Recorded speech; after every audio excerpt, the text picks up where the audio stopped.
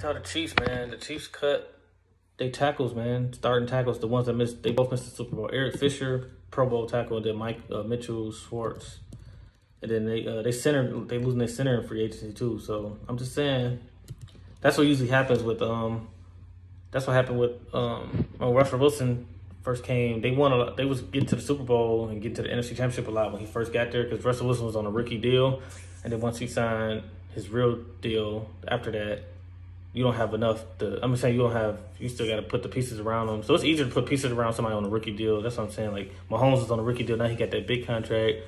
I mean, he deserved it. I'm just talking about like if he was on his rookie contract, they probably would have been able to brought Fisher back. But they probably gonna go cheaper and get 2 tackles in the draft and just go cheaper.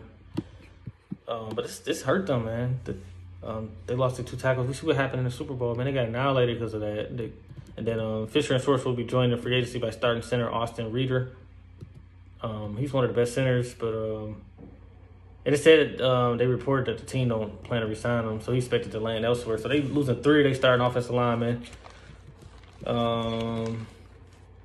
know Patrick Mahomes will be straight, but I'm just saying this is a big hit for them, to me. Because their running backs already not really like elite, like Kamara and the Kamaras and the Zeke Elliott. They don't have nobody like that. But Edwards-Helaire is good and Damian Williams is decent. But I'm just saying, like, without the offensive line, we'll see, man, how it go. But that's it, y'all. The Chiefs lose 3 of their linemen, man, to free agency. Schwartz, Fisher, and Reiter. So, peace.